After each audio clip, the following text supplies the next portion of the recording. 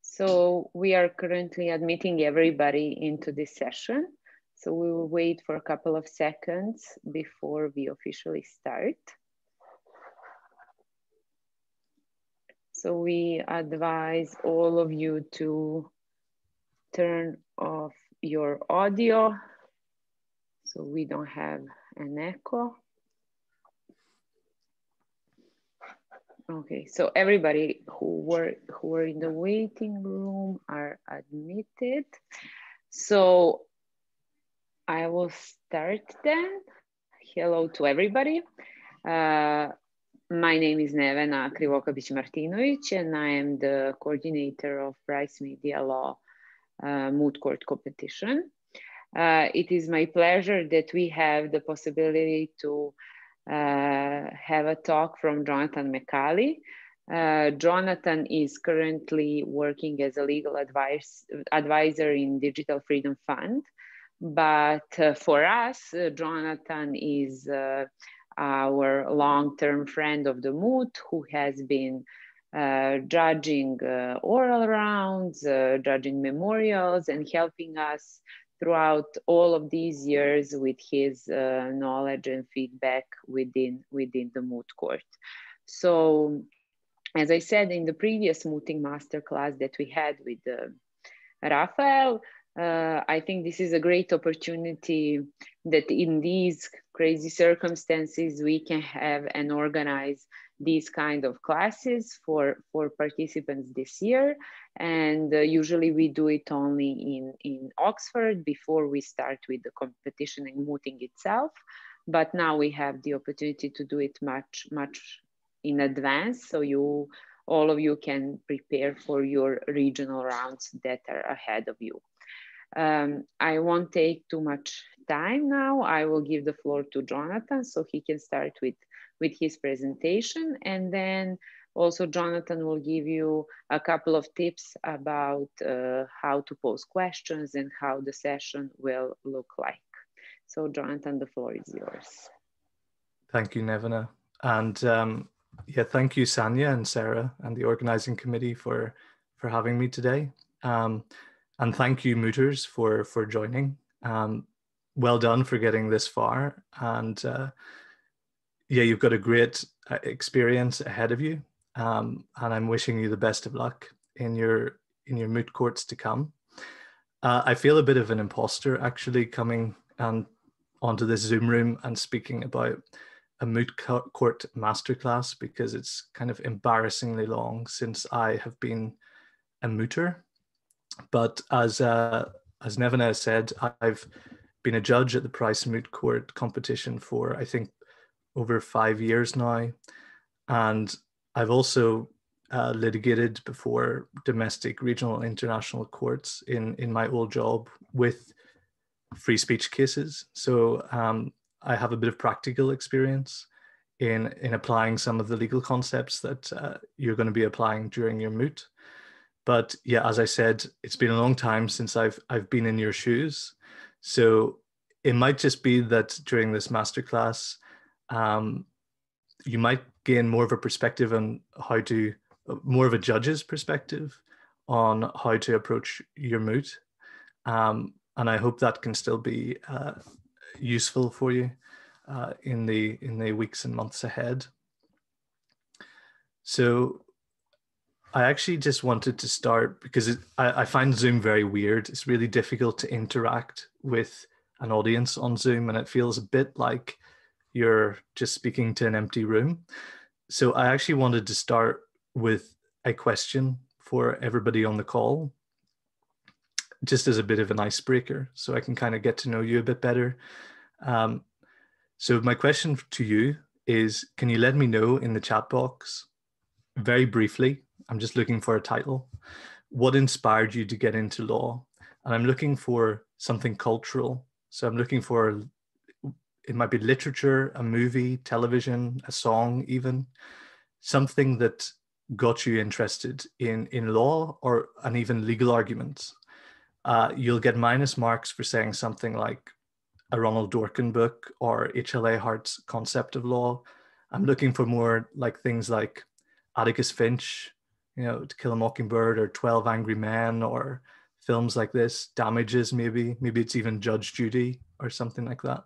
Just let me know in the chat what has really made you passionate about law, but something that's a bit mainstream, something culturally mainstream. So yeah, tell me a bit about that in the chat, so I can kind of get to know what my audience looks like and what interests you outside of your academic and your legal work. So while you do that, I'm just going to take you through the structure of this session today.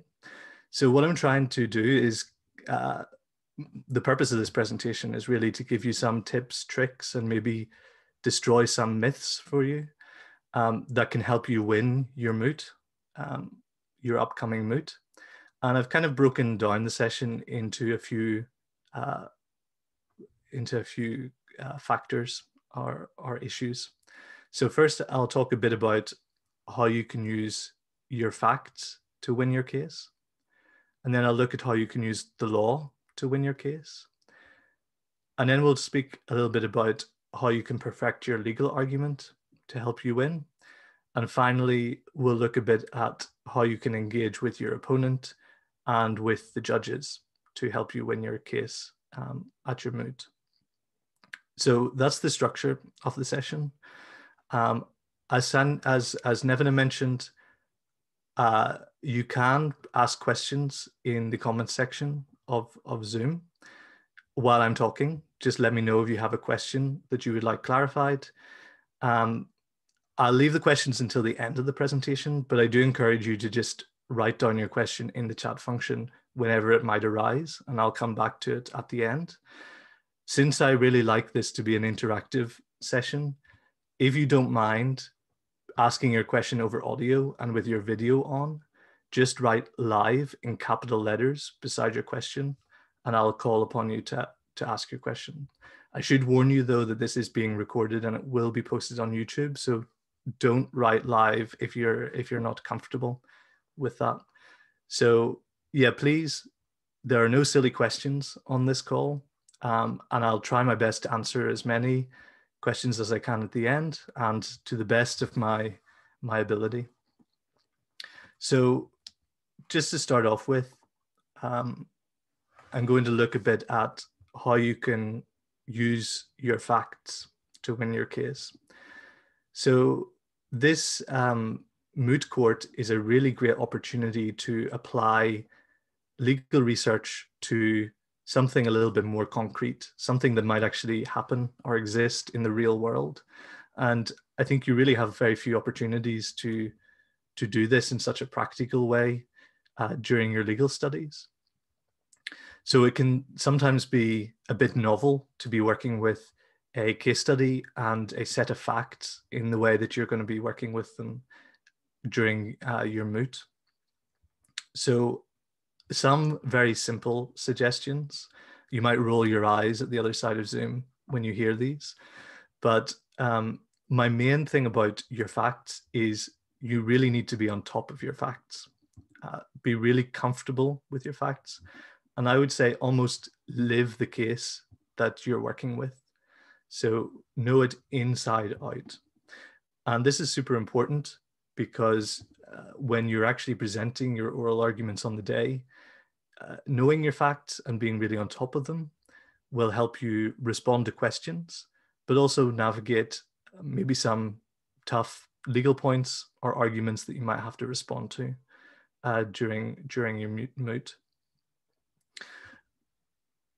A really important thing about your facts as well is to make sure that you're accurate when you're referring to them, whether in written submissions or in oral submissions. This, again, seems super obvious, but it can sometimes be missed. Sometimes the silliest things are the most obvious things. And accuracy is really key to a successful moot.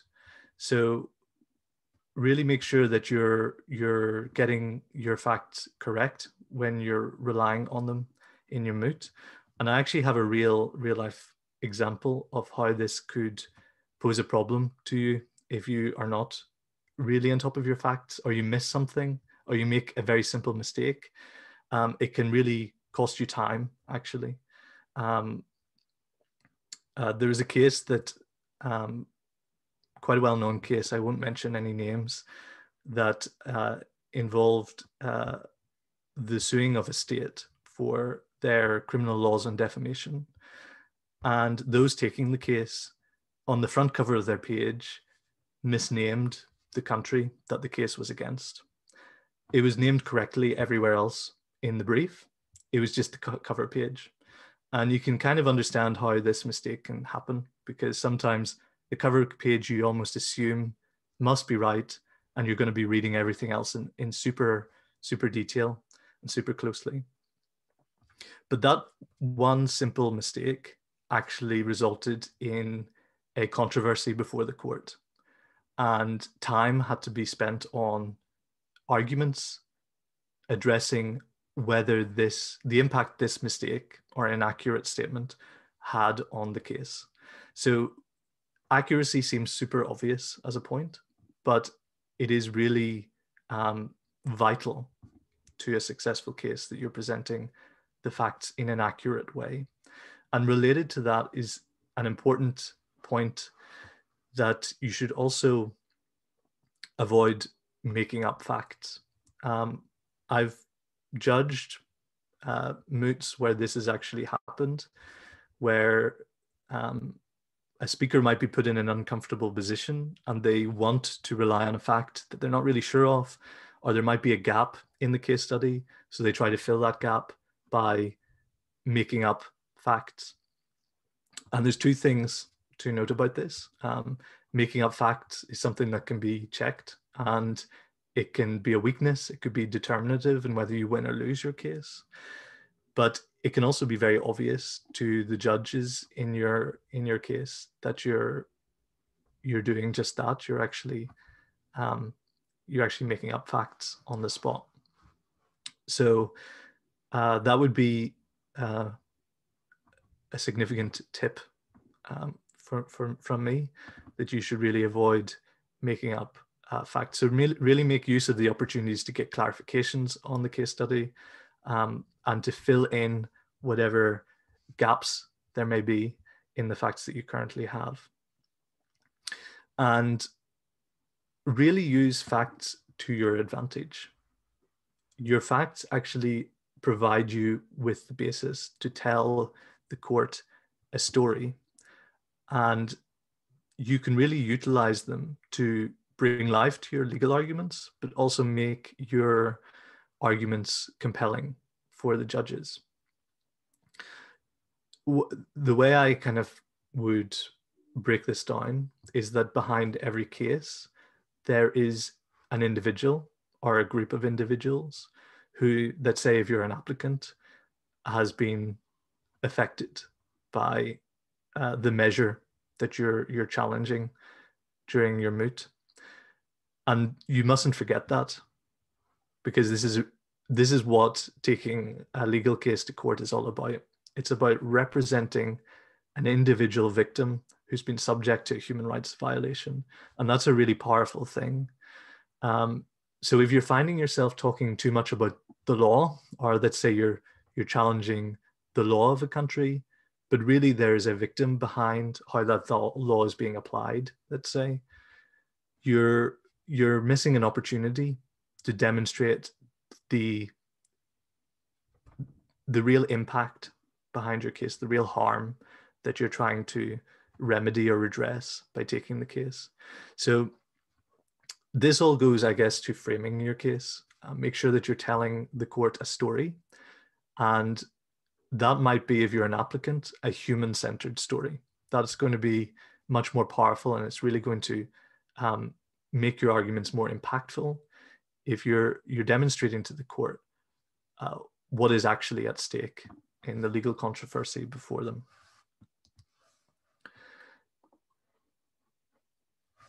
So the next thing I want to talk about is using the law to win. Now, at the Price Moot Court, we're super fortunate to be working with the international human rights legal framework on the right to freedom of expression, because it is a super rich area of international law. There are lots of primary and secondary sources to rely on. So the potential to do really deep research on what the law says is there. You have a real opportunity to do that deep research. So I'd encourage you to look into not just the primary sources of law, so that's the international treaties and the case law, but also looking at what secondary sources say. There's a huge body of soft law in particular. So these are legal principles that might have been set out by special mandates of the United Nations, let's say, or Council of Europe bodies. There are a lot of detailed principles out there that you can rely on. So really embrace that during your Moot experience. The other thing I'd encourage you to do, like what I said about the facts of your case, really also get to grips with the law that you're working with. And I mean that not just in a substantive sense, but also understanding where your legal source sits in the hierarchy of laws that you're relying on. So when we're talking about the right to freedom of expression, we're talking about a right that's established in an international treaty. And it's been further elaborated on and enumerated in different sources of law that sit in a hierarchy, starting with international precedent and working its way down maybe to case law before domestic or local courts.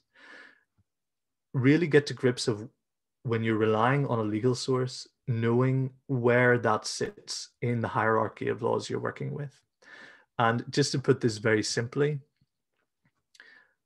avoid using a decision of the US Supreme Court when there's a regional international human rights court decision that can do the job for you.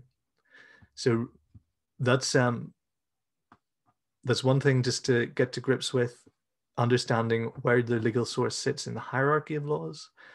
And the other thing, getting to grips with the substance of what the law actually says.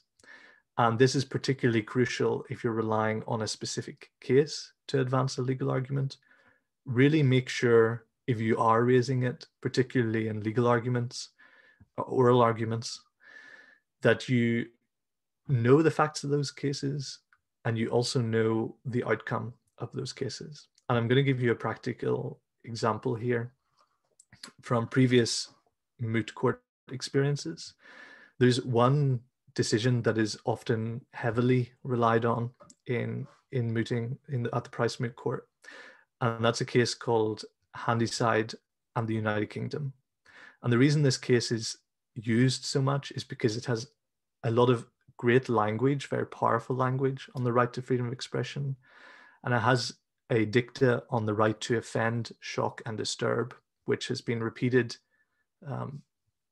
consistently in international jurisprudence on the right to freedom of expression. But what is sometimes missed is the fact that in this case, the right to freedom of expression was not violated. So the applicants didn't win in that case. And if you're relying on a case like that, you're opening yourself up to the potential of being asked by a judge, what was the outcome of that case?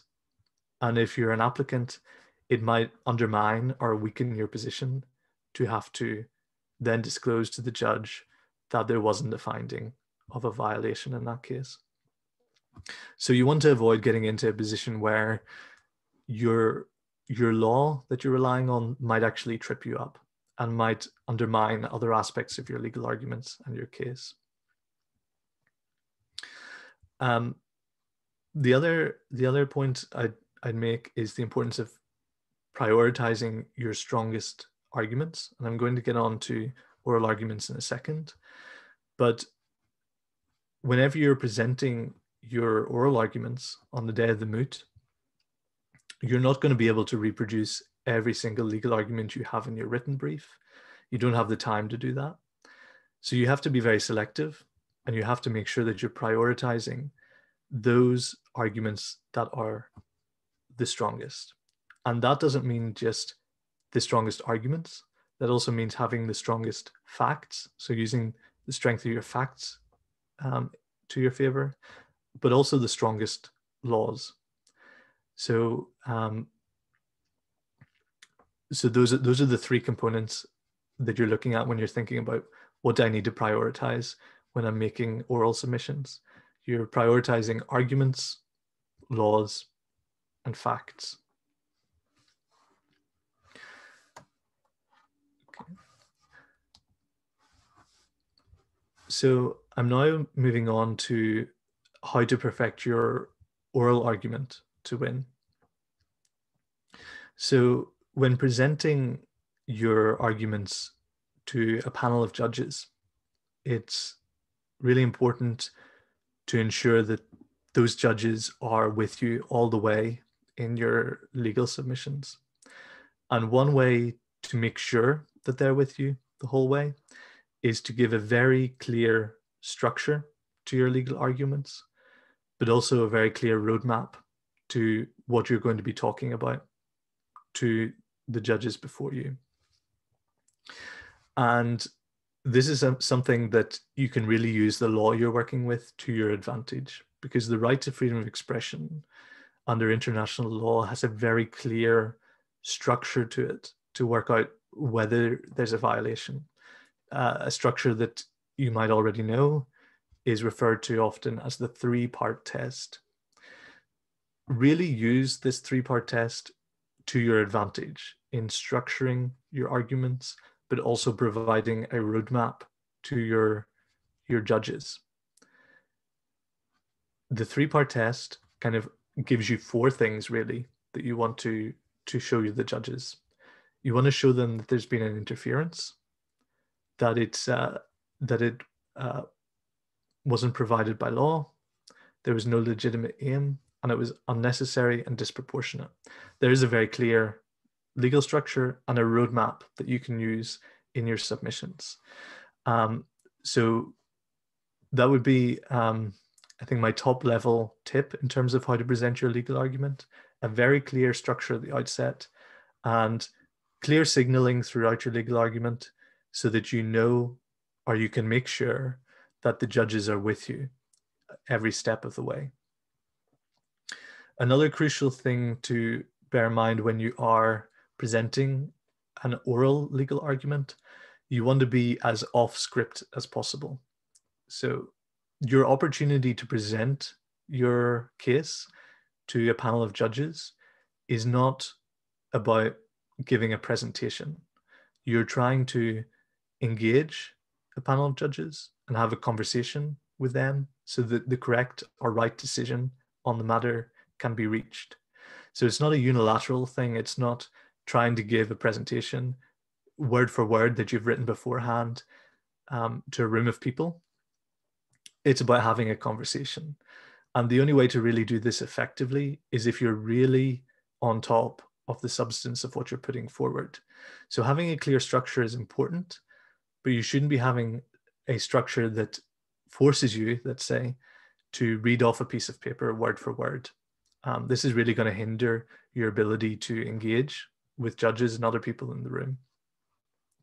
But it will also make it difficult to move around your legal arguments. So let's say if you're responding to a question from a judge, which requires you to move to another aspect of your legal arguments, or maybe it might be a different submission. If you're able to come off script, you're going to be able to do this much more effectively. You're going to be much more confident in being able to respond to those questions. And also when you're off script, you're trying to be as succinct, clear, and accessible as possible. I would say that clarity trumps completeness all the time. So you're not trying to stuff everything into your oral arguments that you had in your written brief, like I said. But you always want to be clear, you always want to be succinct, and what you're saying always has to be accessible to the judges. And what I would say as a tip is be prepared to, yes, make submissions that are succinct, but also be prepared to elaborate on them. So if I had a very practical tip to give here, you should be able to present most of your key legal arguments you should be able to present each argument in 2 lines. So maybe in preparing, you could have the 2-line version of your argument and the 5-line version of your argument, and be prepared to have to rely on the simplest and most distilled version of your legal argument, because there's nothing worse than when you're running out of time and only being prepared to explain a concept or an argument in 5 minutes and you only have 2 minutes to do it. So really think about how you're going to explain things in the simplest and clearest terms, but also being prepared to expand on them and elaborate on them should a question arise that requires a little bit more detail to be given. Another tip or suggestion I would make is when you're practicing for the moot, and actually on the day itself, when you're speaking, when you're giving your oral argument, constantly ask yourself the speed at which you're giving your legal argument. You're probably speaking too quickly. Always, in any circumstance, you're probably speaking too quickly. So always try to slow down, take a breath, relax, and really use the benefits and the power that go with a pause or a break in your submissions. Like I said, this is not about running through a presentation. It's about a conversation with a panel of judges, which requires them also to be up to speed and on the same page as you. And that might take a little while for them to process. So if you have maybe a little bit of a trickier legal argument, giving them time and space to catch up with you is really beneficial. It's ultimately beneficial to your case. And you're only going to get there if you're able to slow down and keep at a steady pace and make use of those pauses and make use of those spaces. Another thing that I would just highlight is that if you do speak very quickly, it becomes very obvious when you're having difficulties with your legal argument, or when you might be hitting an obstacle, because then you'll slow down, then you'll pause more, then there might be longer breaks, and up to that point it's been kind of a very quick oral submission, and that can kind of flag or highlight your weakness to both your opponent and the judges. So really important is to kind of get your pacing right and make sure that you're taking your time. Most people are going to be nervous. I think everybody's nervous when they're doing stuff like this, and nerves are always good, I think. But like I said, try to remain calm, relaxed, and steady in your legal arguments. I also want to give a very practical tip around presenting your roadmap to the judges of what your submissions will look like. And I didn't want to put too much writing on slides, so this is the only slide where I have a lot of writing on to explain the point I'm going to make here. So it's really crucial that you use every opportunity available to you to make your argument to the judges. And what I've noticed in the past to be kind of a blind spot on this is actually when you're telling the judges the roadmap for your case, the structure of your case. There are 2 ways you can do this. There's one that is simplified, very simple to the point structure, and there's one that's slightly more elaborate, but actually make sure that when you're telling the judges the structure of your case, you're also making your argument to them. And in the latter circumstance, you're actually kind of scoring a goal, I would say, at the same time as telling the judges what you're going to talk about. So just to show you the example on the left side, this is the simple way of doing it. I will be making submissions on whether there was an interference provided by law, legitimate purpose, and necessity and proportionality. So that's a very simple, to the point structure. That's the headlines, but there's no legal argument built in to that structure that you're giving the court. On the other side, this is a way that you can outline your structure to the judges, while at the same time reinforcing, reiterating the arguments that you are going to make. And this is a much more powerful way of outlining your submissions. So I will be making submissions on the fact that the measure adopted by X in relation to Y interfered with X's right to freedom of expression. The measure was not provided by law. The measure was not in pursuit of any legitimate purpose, and the measure was neither necessary nor proportionate. Therefore, there's been a violation of the right to freedom of expression in this case. So even in outlining your case, there's still an opportunity there to make your arguments.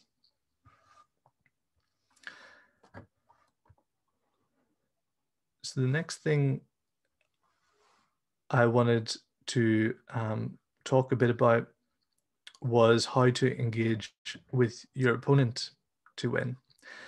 So obviously in any moot scenario, you are against another party, be that an applicant or respondent. And it is really crucial that you are listening to and responding to the submissions of the other party in your case. And this is another reason why it's super important to try to get off script as much as possible, because responding to your opponent is often something that needs to happen in the moment, or else you might actually find yourself in a difficult position. And I'll explain a bit more in a second what I mean by that. A really important thing about when you are responding to your opponent is to make sure you are making use of the opportunity you have to respond to their arguments.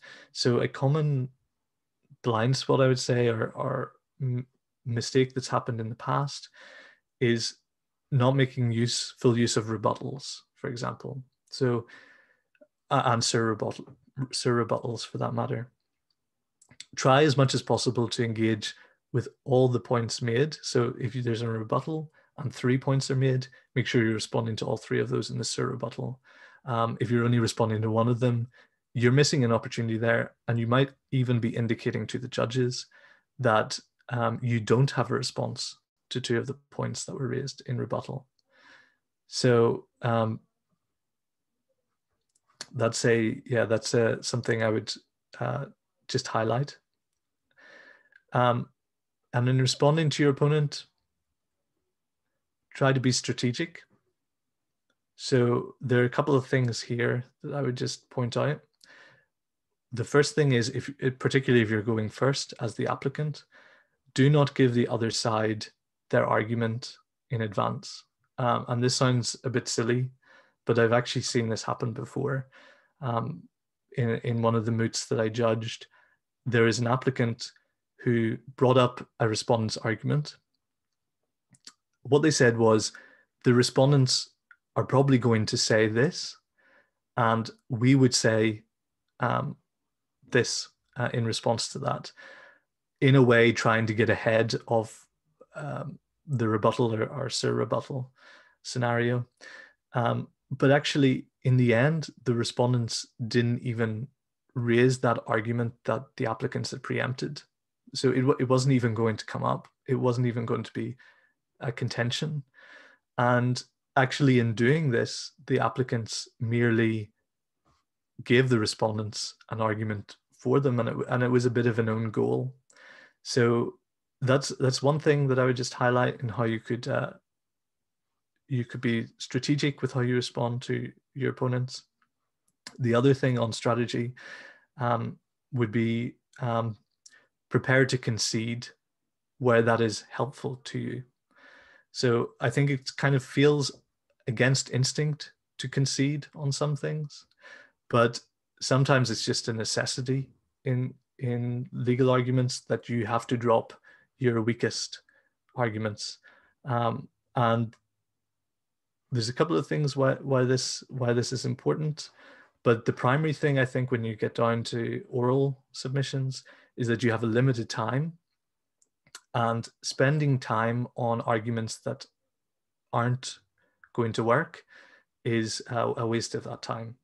So for example, in the three-part test, there is usually a legitimate aim being pursued by the measure that's in place. It might be for national security, it might be for public health.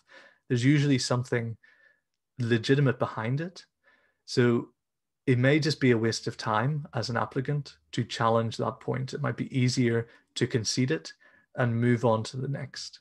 And it's worth bearing in mind that the usually the juiciest legal arguments are the arguments that are most up for grabs, are down at the bottom end of the three-part test, if you like, the necessity and proportionality part of the test. That's where the balancing exercise happens. And that's usually where the bulk of the legal arguments will be. So if you're spending a lot of time on legitimate purpose or legitimate aim, you might be reducing the time available to you to engage with these really substantive legal principles.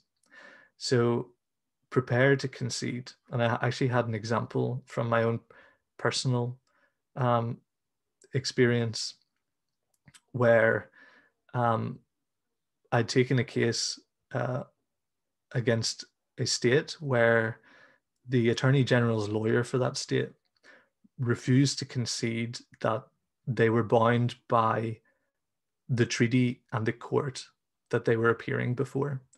And they were really hard line on this position, and it actually hindered their position before the court, because they were appearing before a court. They were denying that they were required to appear before. And there was a lot of time wasted on this point that they were just unwilling to concede. And I think it ultimately made their position weaker in the end. So really think about where you might be able to concede. How to engage with the judges to win is the final thing that I want to talk about. There's one kind of mantra that I've made up, and I think this kind of applies or incorporates a lot of the tips and tricks I would recommend. And that is, if you are losing a judge, you might just be losing the case. And there are many ways in which you might lose a judge. So one way you might lose them is in your signposting and the structure you've given the judge for your legal arguments. Your judge mightn't be following exactly where you are in the logic of your submissions. And if you've lost them, your legal arguments can only get you so far. So you're really compromising where you could win in that regard. You can also lose them because of the speed at which you're making your submissions. So if you're talking too quickly, that can lead to information overload. Just remember there's somebody at the other end of your submissions who's trying to digest it and understand it and follow it. And if you're going too quickly, you might just be losing the judge who's ultimately trying to decide in your case. And the other way you might lose a judge is if you're bringing in too much complexity or even flowery language to your submissions in such a way that kind of makes your submissions less accessible or less clear. This could really take the force out of your legal arguments if you're sacrificing clarity for prose, let's say.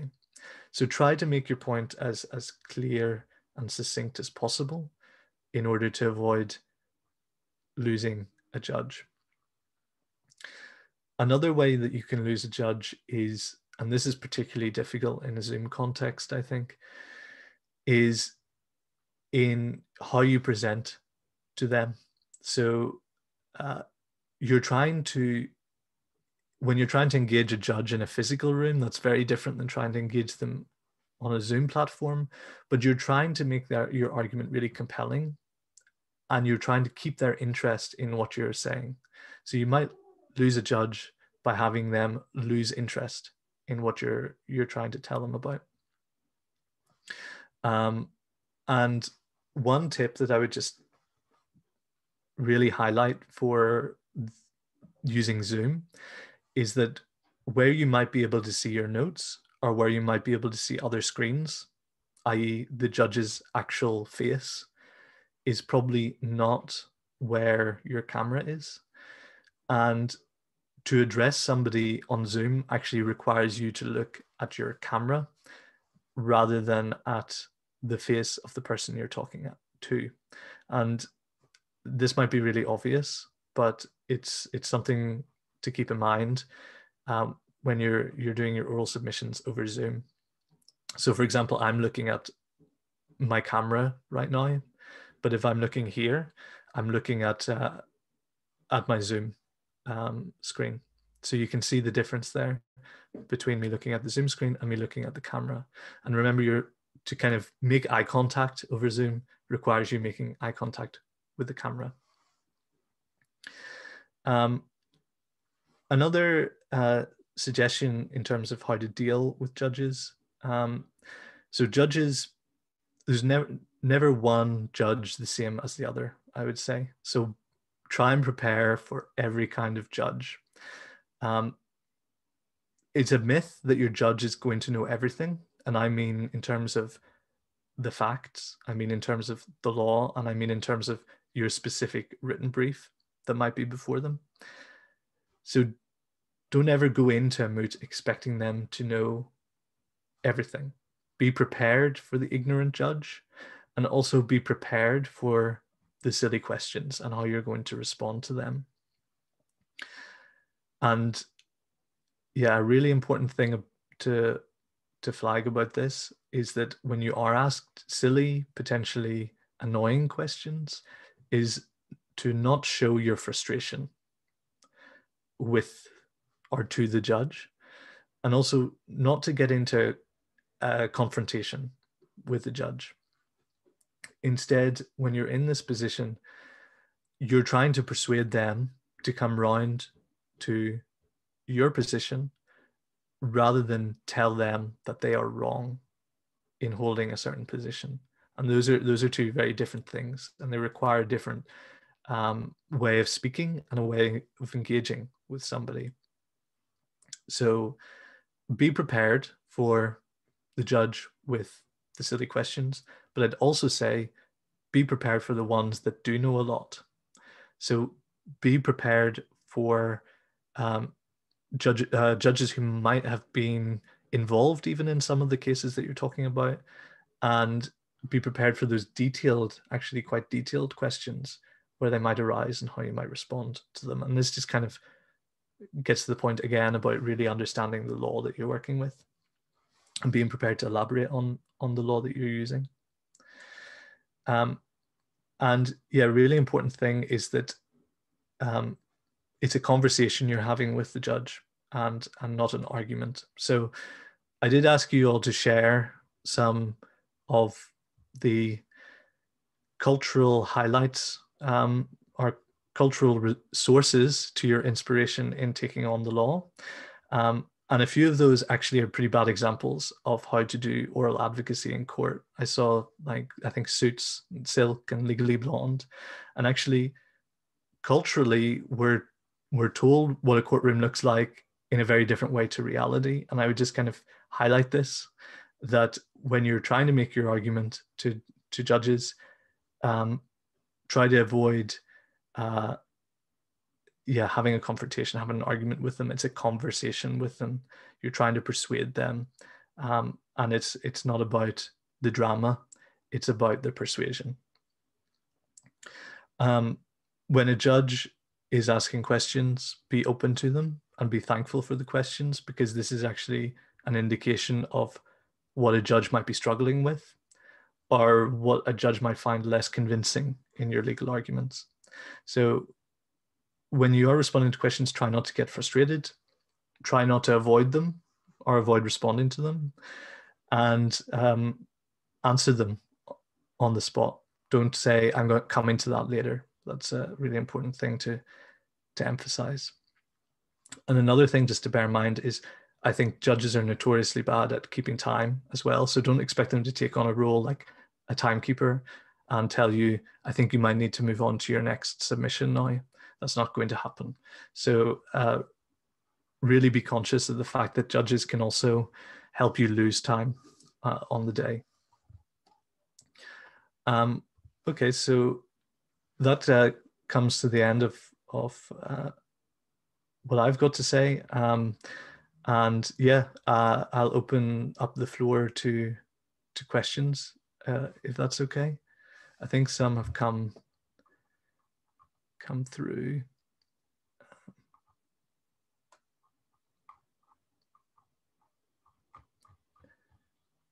Yes, Rohan, I think you've written live.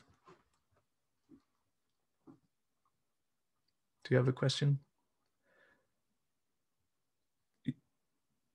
You may be on mute. You might have to unmute yourself. Hello, am I audible? Yes, yes, you're audible. Good afternoon, sir. Sir, I have a question regarding something you mentioned a bit early on in this masterclass. You mentioned that participants must be very clear on the substance of their sources. So, for example, if I'm relying on a case, I must be absolutely clear on the facts of the case and the ratio, if you will, of that case, and so on and so forth. I get all that. My doubt is, what is the scope for inference in all of these arguments? So, for example, if I have a case and I have a factual matrix, in that case, I have a ratio. What is the scope for me making an argument that derives from an inference that I have made from that case? So Something that is not something that is not explicitly mentioned, right? But that is so obvious that it can be inferred, but it has to be inferred. Like, there's a bit of nuance going on here. yeah, I would say that if it's obvious, but you have to make sure, obviously, that the case, what is said in the case, supports that inference. I guess what I'm struggling with slightly is the difference between an inference and you applying that case law to the facts before you. Is that how that inference would? Is that how you would understand an inference, or would it be that you're trying to distill a principle from the case that isn't explicitly said in the case?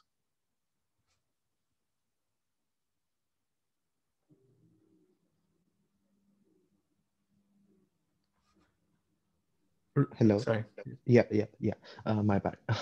um, a bit of both, actually. So it could be differentiating the case on facts, differentiating the ratio of the case, but more importantly, assume that you are just as a thought experiment, that you are the one who has delivered the judgment, right? And you have say delivered a principle, and I use that principle and say, because you have delivered this principle, you must obviously have assumed something in order to get to that principle. So for example, if you have delivered principle B, you must have made assumption A to come to principle B. So that is the sort of inference I'm talking about. Right. Can we use that to substantiate our legal arguments? Is like, do we have enough discretion in order to do that? I think it's something that would be open to you to make those kinds of inferences. The only suggestion I'd make is that if there is a source of law that is clearer or that more explicitly supports your position, you'd really want to be relying on that rather than trying to draw an inference from a case. But obviously there's never two cases that are exactly the same. So there is a certain amount of flexibility in trying to apply the decision in one case to your own, which might involve the drawing of inferences, which is open to you. But this kind of goes to the point I made about relying on your strongest law as well. You're also trying to find a legal basis that most strongly supports your position and your submission. And the greater the distance between your inference and what is explicitly said in a court decision, the more exposed you will be for that argument, that say, or that submission to be attacked for lack of a legal basis. So you're always trying to find something that's more explicit, but this is the nature of the law. We're constantly trying to apply legal principles that seem black and white to new scenarios, and that naturally involves a level of inference. So I hope that answers your question, Rowan, but you can challenge me if it does not. In the meantime, I can read you out a couple of questions from the chat, Jonathan, if it's easier. Yes, absolutely. So we have a question from Ola. What if the main issue includes two measures? Then how the roadmap can be structured? So it includes two measures. Yeah.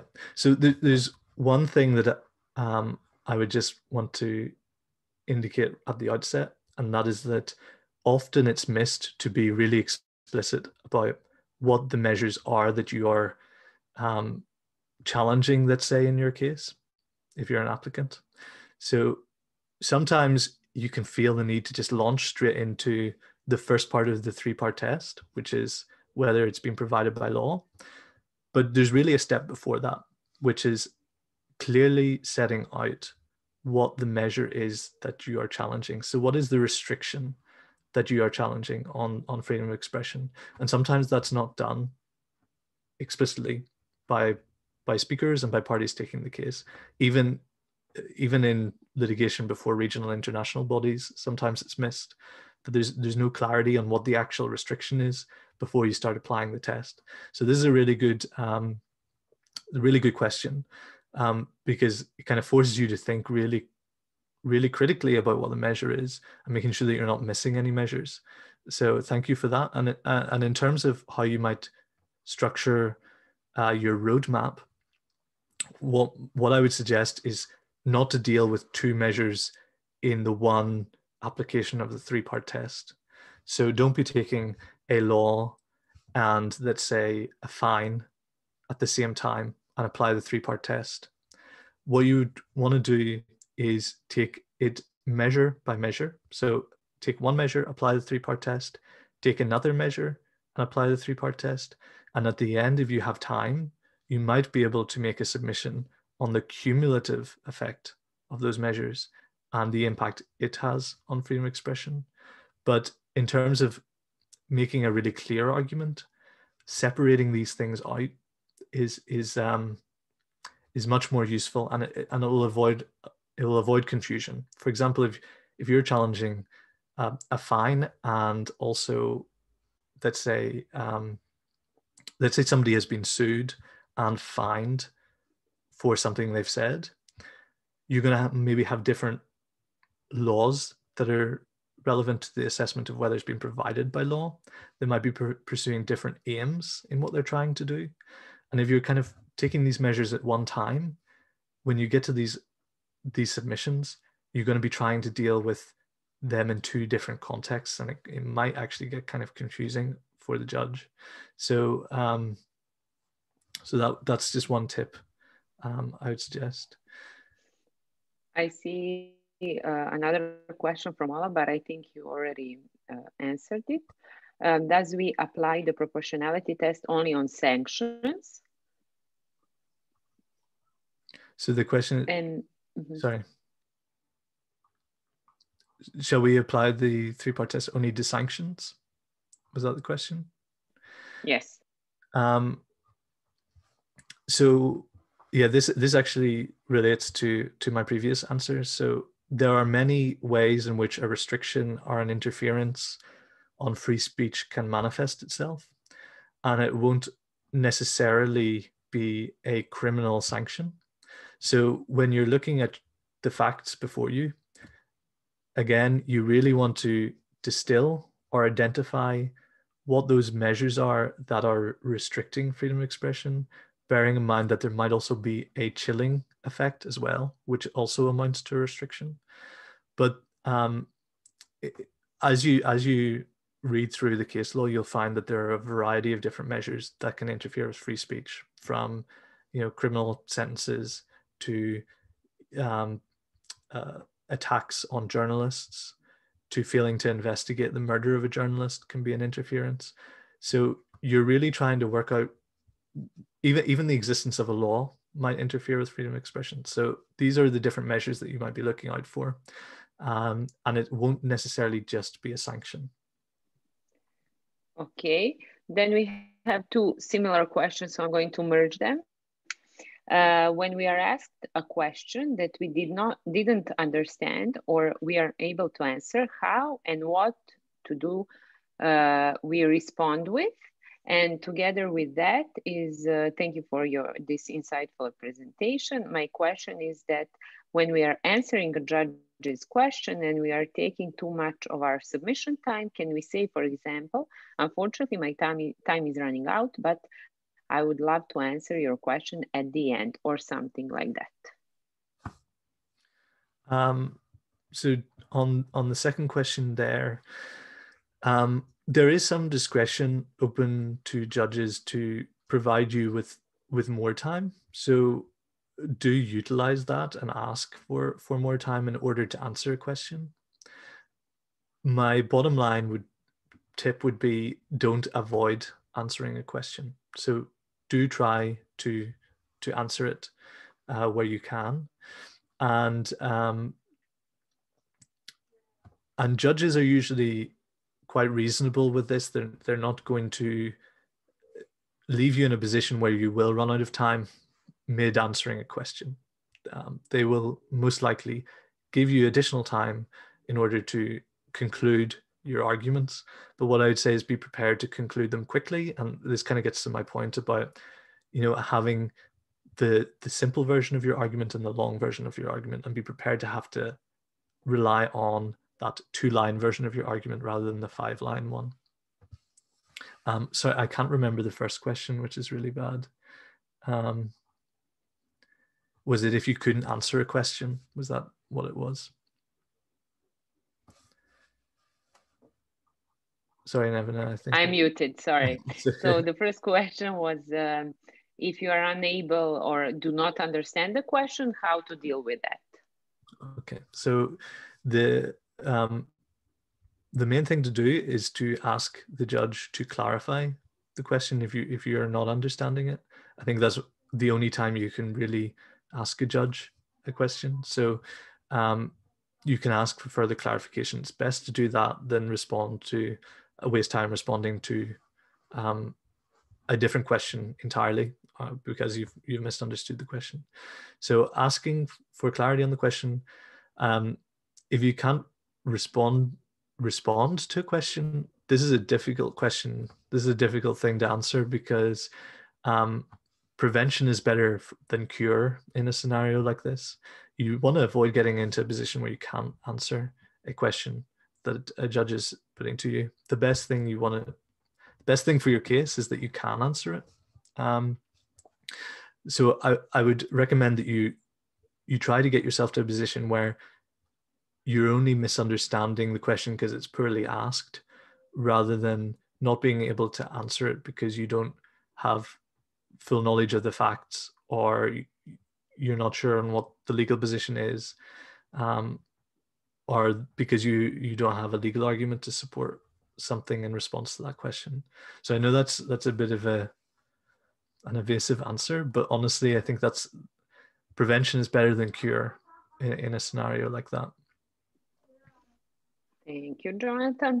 We have a couple of more questions. Regarding applicant not advancing respondents' arguments preemptively, can we say that such and such point written in the respondent's memorial written submission is wrong? I think my recommendation would still stand in this scenario. Again, you're taking up your time as an applicant to raise an argument that may not be advanced by the respondent in their oral submissions. So you're still kind of giving an own goal in this scenario. Don't forget that the written briefs are not going to be comprehensively covered in oral submissions. So I would really say avoid this. If there's a way of making your point, because you're probably saying that their position is wrong because your position is something, I would just go with your position first, and be ready with a rebuttal later on that would address the other side's position, and just wait for that position to be put forward by the other side and don't preempt it. And the last question is, hi, Jonathan, thank you for your great presentation. I have two questions. What is the appropriate title to refer the judges? My Lord, Lady, Judge, Your Excellency, etc. And the second question, is there a correct manner or formula to use when responding to questions? I'm hesitant to answer the first question because I think there might be rules with the Price Moot competition around how you refer to judges. Is that right? So we don't have any formal rules in a way. What is the precise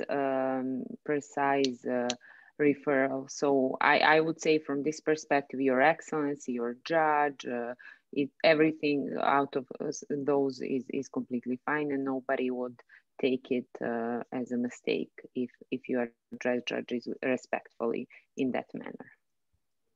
Because I know as well it can vary from context to context, jurisdiction to jurisdiction, how you address judges in your own country. For example, I would always go for Your Honor or something along those lines, but I think, as Nevena said, it's not something that you'd be penalized on. And in terms of a formula for responding to the question, I'm not sure if it's a formula, but it's more of a suggestion that make sure that you're actually engaging with the question, which seems a bit obvious, but you might think a question is an opportunity to make a really good argument that you're about to make. So you want to avoid doing that and not answering the question. So make sure that you're really engaging. You're not answering something that's pre-prepared. You're processing the question and responding to it in the moment. Don't say, I would say, don't say, I'm coming to that later, or my colleague is going to address that. Try to respond to it in the moment. That question's been brought up in the moment. So it's best to respond to it there and then. And in terms of manner, like I said, responding, sometimes you can get frustrated because you might be interrupted mid-flow. Do not show your frustration. Engage with the question in a respectful way. Thank the judge for the question. Like I said, it's a good thing they're asking a question. It shows that they're with you, hopefully. They're engaged at the very least. They are, you haven't lost them in the sense of lost interest because they're asking questions. So it's a good thing. And yeah, be respectful. Don't ask a question back unless it's to clarify, if you're wanting clarity. Don't do it in a confrontational manner. These are the main things I would recommend in terms of responding to questions. Thank you, Jonathan. So those are all the questions that we had in the chat, and I see by the clock that our time has run out. So I want to use this opportunity first to, okay, we have just one question that arrived. So let's ask Jonathan to answer the last one. So the question is, do we have to ask judges if they have any further questions before moving on to the next argument? So you don't have to, but I would strongly recommend that you do regularly check in with the judges in this way. So you're wanting to give them the opportunity and also encourage them to ask questions and engage with your submissions. So giving them that opportunity, not too regularly, but at appropriate moments, is a really good thing to do. So thanks for that comment. I should have probably said that earlier. So it also shows that you're open to questions, and questions won't be met with hostility or frustration. And it ensures that the judges are on the same page as you.